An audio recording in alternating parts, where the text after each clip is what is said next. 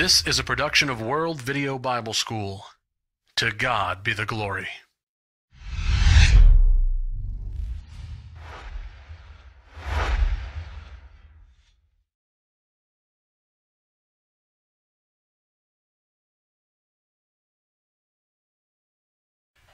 When a person visits the Church of Christ, one of the first things he notices is that our music is different from what you find in most of the denominational world.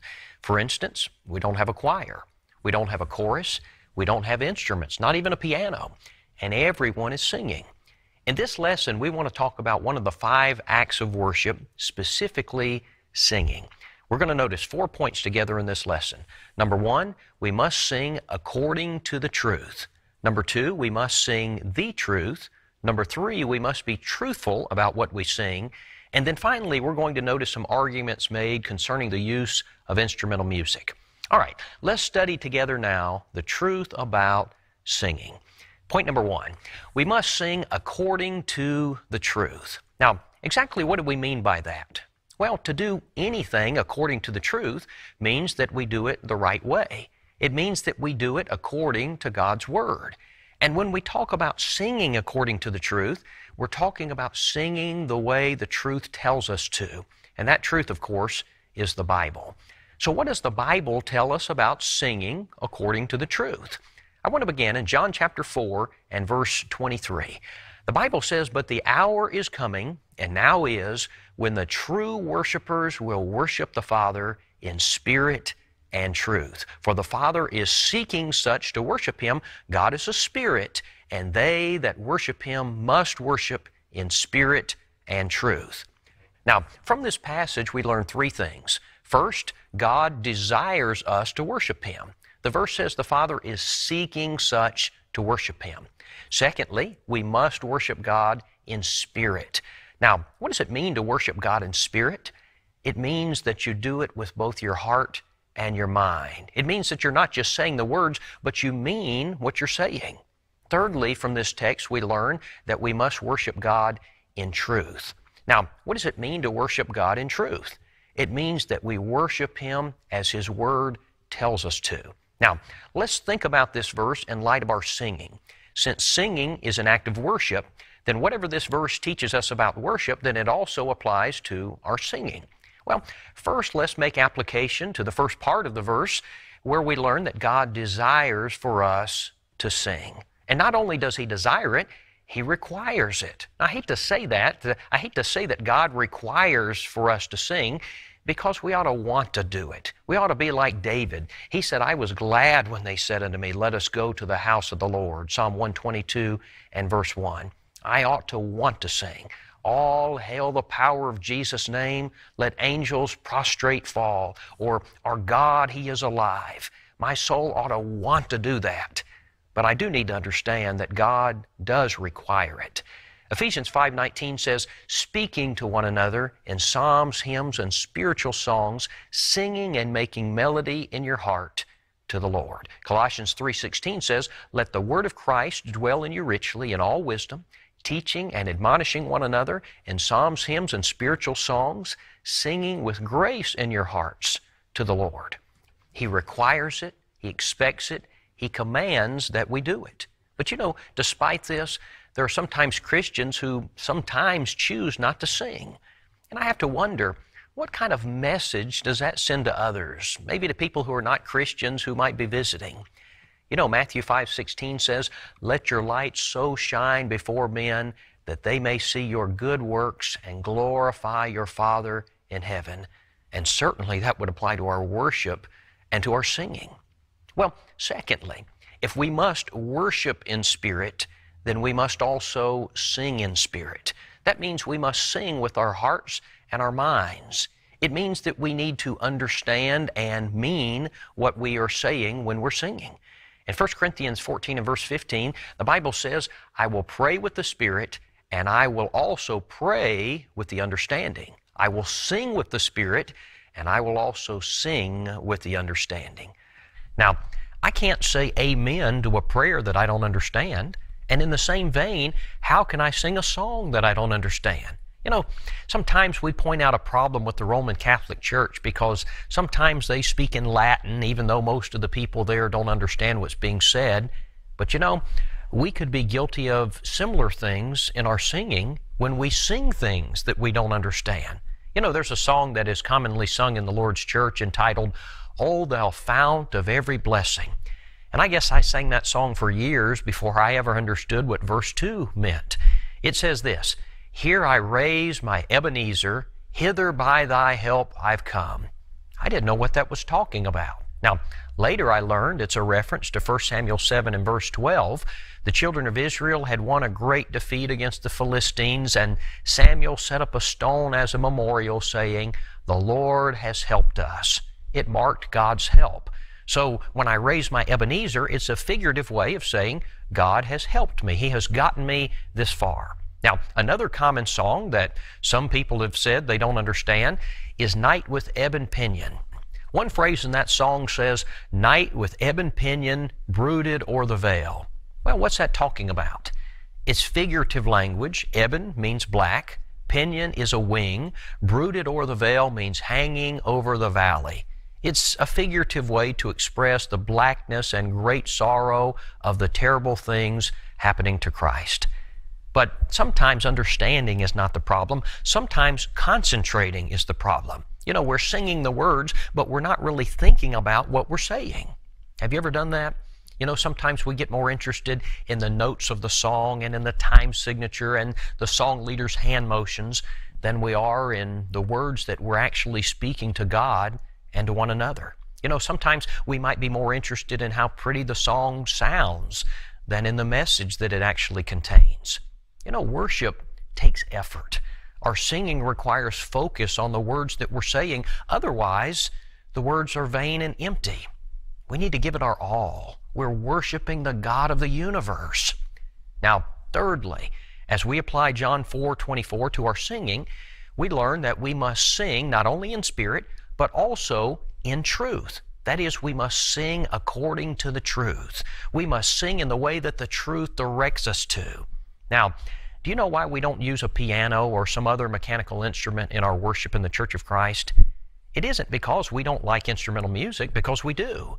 But it's because the truth does not direct us to. It's because there's no authority for it in the Bible. And everything we do in religion must have authority from God. You know, why don't we use peanut butter and jelly sandwiches and orange juice on the Lord's table? Again, it's because there's no authority for it. Actually, it would be contrary to authority. God said to use unleavened bread and fruit of the vine, and to use something else or to use something additional would simply be without biblical authority. And the same thing is true with regard to instruments in our song service. That's not the way that God said that we're to worship Him in song. He said that we're to sing and to make melody in our hearts to the Lord. And so to add an instrument would be to add to His authority. It would be to speak where God has not. Colossians 3:17 says, "Whatever you do in word or deed, do all in the name of the Lord Jesus." Now, in the name of the Lord means by the authority of the Lord. You know, if a policeman said, "Stop in the name of the law," what does he mean? He means, by the authority of the law, I am telling you to stop. And in a like manner, everything that we do in religion and in worship to God has to be done with authority from God. But you know, many people don't understand this very basic Bible principle. And so instead of doing only what God has authorized, they do what they want to do, and their defense is, well, the Bible doesn't say not to. I want you to imagine for a moment the following scenario. Imagine that a man hires a contractor to remodel his kitchen, and specifically he wants new tile and new paint. But suppose when he comes home from his vacation, he's given a bill for triple what he expected. Because in addition to laying tile and painting the kitchen, the contractor also tore out the wall between the kitchen and the dining room, and he's also built a deck on the back of the house. And the customer is furious, and he says, "I didn't authorize all of this." And the contractor says, "I know, but you didn't say not to." Now suppose the case is taken to court. How do you suppose the judge is going to rule? You see, we understand the principle of authority here, but many people disregard it when it comes to the Bible. Friends, when we ignore the principle of authority, then anything goes. Okay, that's the first point. We must worship God according to the truth. And if we don't do that, then we are not true worshipers. And this verse says that God is seeking true worshipers to worship Him. Now somebody says, well, if my worship is not true worship, then what is it? Well, Matthew 15:9 discusses something called vain worship. Acts 17:23 discusses ignorant worship. Colossians 2:23 discusses will worship. It may be one of these, but if it's not according to the truth, then it's not true worship. Now, our second main point is that not only must it be according to the truth, but we also must sing the truth. You know, whenever a Bible class teacher gets up to teach or a preacher gets up to preach, we expect him to teach the truth. And to stand up and teach something other than the truth, even unknowingly, is very serious. And so James wrote, "Brethren, let not many of you become teachers, knowing we shall receive a stricter judgment." James 3:1. Now, in light of that, did you realize that when we are singing, we're teaching? Listen again to Colossians 3:16. "Let the word of Christ dwell in you richly in all wisdom, teaching and admonishing one another in psalms and hymns and spiritual songs, singing with grace in your hearts to the Lord." Now question, if singing is teaching, is it okay for us to sing false doctrine? Can we forbid that a certain doctrine be preached from the pulpit, but then sing it as a part of our worship? You know, the song leader has a great responsibility here because he not only needs to know something about music and be able to lead, but he must also be educated in the truth because he is leading us in words that should praise God, but also should teach and admonish one another. Now, you'd like to think that all of the songs in our songbook would be scriptural, but unfortunately, that's not the case. A lot of the songs in our book were written by people who are members of denominations. You know, there are songs in our book that deal with premillennialism. There are songs that teach the sinner's prayer. There are songs that teach error about the workings of the Holy Spirit. And some of them are blatant and some of them are not as obvious. One song that appears in many Brotherhood songbooks is called "Just a Little Talk with Jesus." And part of it says this, "I once was lost in sin, but Jesus took me in. And then a little light from heaven filled my soul. It bathed my heart with love and wrote my name above. And just a little talk with Jesus made me whole." Now, that's the denominational concept called the sinner's prayer, and it's not biblical. Now, we could give a lot more examples, but the point that we're making is this. It is important that we sing the truth. Point number one, we must sing according to the truth. Point number two, we must sing the truth. And point number three, we must be truthful about what we sing. You know, the Bible certainly teaches that it's wrong to lie, and in the same vein, it's wrong to make promises that we have no intention of keeping. But you know, herein lies a trap that we may fall into with regard to our singing.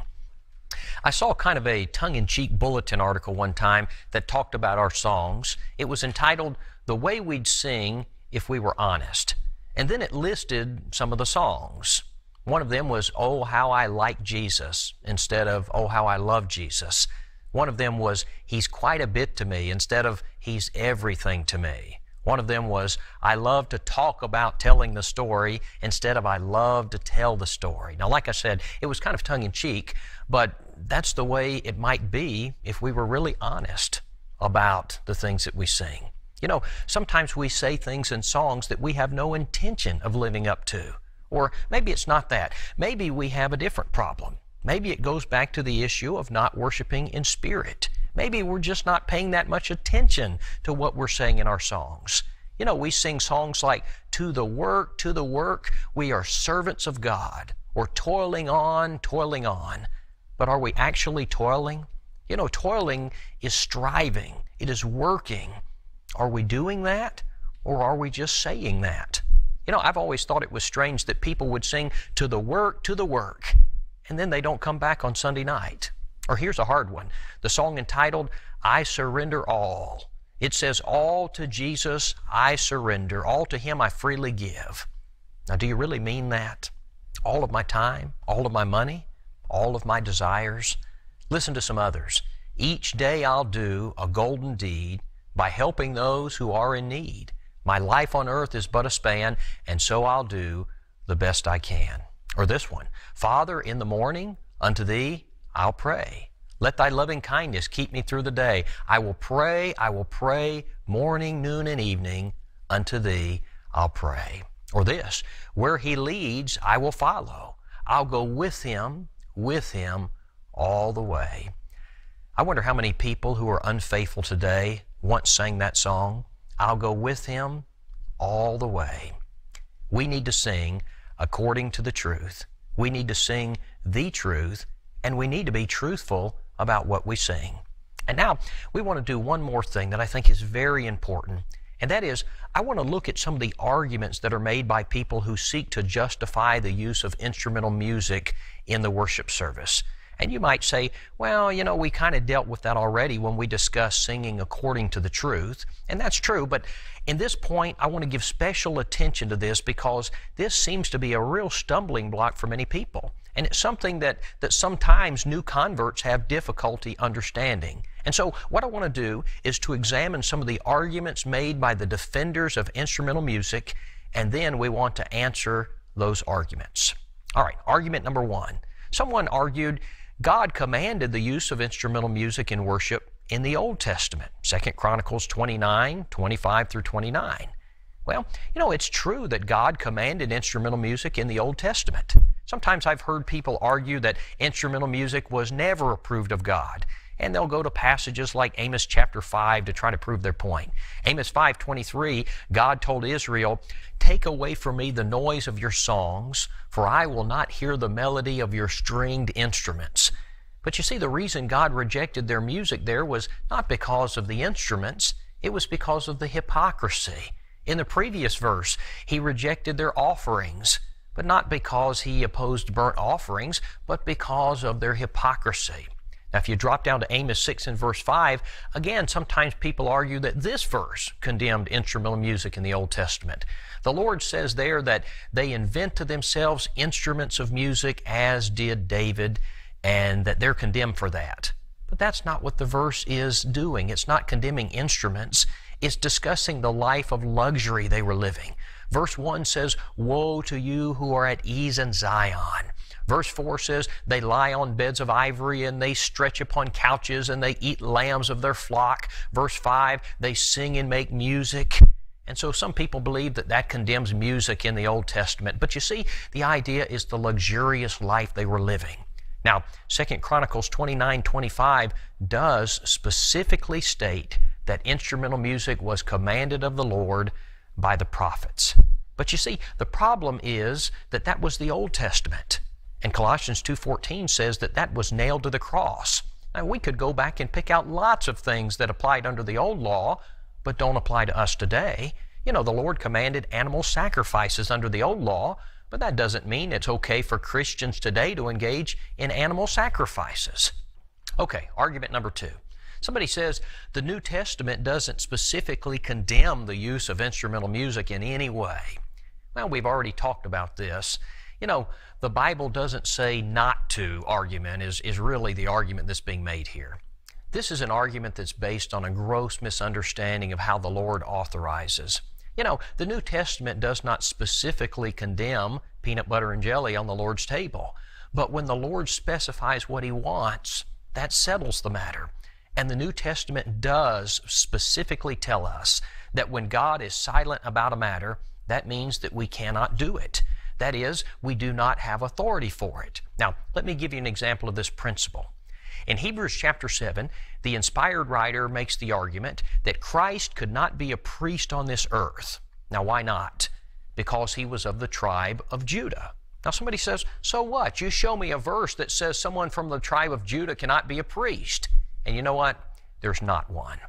Then why can't Christ be a priest? Listen to Hebrews 7 and verse 14. The Bible says, "For it is evident that our Lord arose from Judah, of which tribe Moses spake nothing concerning priesthood." You see, He didn't say it was wrong. He just didn't say anything about it. And with nothing being said, there was no authority for it. And it would have been wrong to do it anyway. Those who make the argument that the Bible doesn't say not to, really, they haven't learned to respect the silence of the Scriptures. They really don't understand Bible authority. Now, argument number 3. Someone says the word for making melody in Ephesians 5:19 comes from the Greek word psallo, which includes the idea of using stringed instruments in praise to God. You know, this is an interesting argument.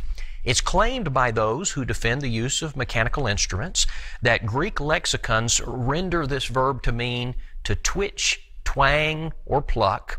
And so they say that this argument constitutes authority for the use of instrumental music. But first, we are told what it is that we are to pluck in the very same verse. And it's not a mechanical instrument, but rather it's the human heart. It's figuratively saying, pluck the heartstrings. And that's why the translators have translated it to say, make music or make melody in your heart. Now, it's significant that there are no mechanical instruments mentioned here. Now, secondly, if this verse did refer to a stringed instrument, then it would be required of all Christians to play one, since this verse is applicable to all Christians. Okay, argument number 4. Someone says Revelation 5:8 and 14:2 and 15:2 all mention harps, stringed instruments in heaven. And although Revelation is full of symbolic language, they would say, would God use a symbol of an instrument if He does not indeed approve of their use in worship? You know, I would point out that the book of Revelation also mentions an altar and a golden incense and the burning of incense, all of these things which are figures from the Old Testament. But that doesn't mean that they're authorized in New Testament worship. You know, this argument could also be used to bring back the burning of incense in our worship just as easily as it could to argue for instrumental music. Okay, argument number 5. Some have said this is just not a salvation issue. Instrumental music is not that important. It's not a salvation issue. I wonder what Nadab and Abihu would say if you asked them if how we worship God is really a salvation issue. Friends, John 4:24 says God is a spirit, and those who worship Him must worship Him in spirit and truth. Must is an imperative, and one who thinks that how you worship God doesn't really matter, he's just fooling himself. The Lord said about the days of the Jews, He said, in vain they do worship me, teaching as doctrine the commandments of men, Matthew 15:9. You know, when we teach people to do something in worship that God has taught us not to do, then our worship becomes vain.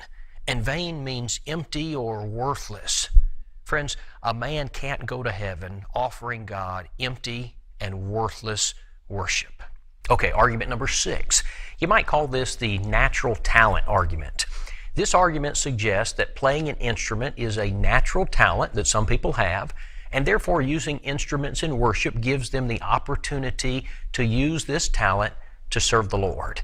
But you know, there are some people who have a natural talent for cooking, but that doesn't mean that it should be brought into worship. If natural talent were the basis and standard for our worship, then God wouldn't have given us specific acts. He would have simply said, just act naturally. Okay, argument number 7. You might call this music in the home argument. It says that if music is okay in my home, then it's all right in worship. But you know, such an argument assumes that whatever is acceptable in the home is also acceptable in worship of God. And that simply is not the case. You know, eating a common meal is acceptable in my home, but it is not acceptable as an act of worship. In fact, in 1 Corinthians 11, the Corinthian brethren were scolded for treating the Lord's Supper like a common meal. You know, we could make a long list of things that are acceptable in the home, but are not acceptable in worship to God. Argument number 8 is the aid argument. Sometimes people will try to say that the piano is no different from a songbook. It's just an aid. But you see, there is a difference. The Bible gives us authority for songbooks, and it's in the command to sing. In order to carry out that command, we have to have words. And so a songbook aids us in producing what God has asked for. But you see, playing the piano is an addition. it creates a second type of music. You have not only the type of music that is the music of the heart being offered, but you also have the music of the piano being offered. You see, when you get through using the songbook, all you have done is sing. But when you get through playing the piano, you have sung and you have played. You have made two different types of music, one that is authorized and one that is not. You know, we could go on and on with these arguments, but it really comes down to the question, what has God asked for? What has God authorized for us to do in New Testament worship? Now, let me read you some verses, and then we're going to sum all of this up. First, Romans 15:9. For this reason I will confess to you among the Gentiles and sing to your name. 1 Corinthians 14:15. What is the conclusion then? I will pray with the Spirit, and I will pray with the understanding.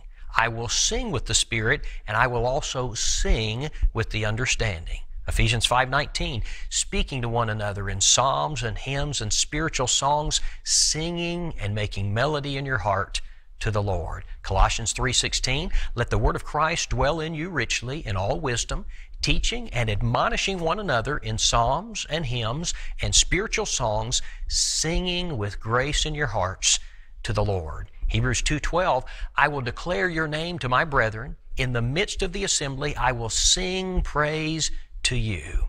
Now, let's sum all of this up. What has God authorized us to do in our worship with regard to music? Singing, speaking to ourselves in psalms, hymns, and spiritual songs, teaching and admonishing one another in song, singing, making melody in our hearts. And friends, if we offer a different type of music to God than what we have just read and covered, then we are not offering to Him the type of music that He asked for.